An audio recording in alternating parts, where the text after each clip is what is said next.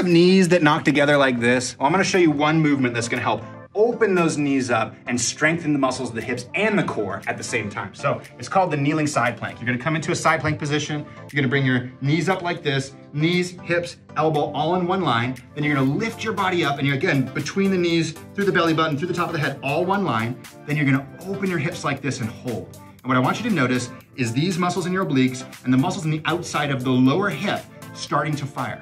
Hold this position until you start to feel those things really burn, and then relax and switch and go to the other side.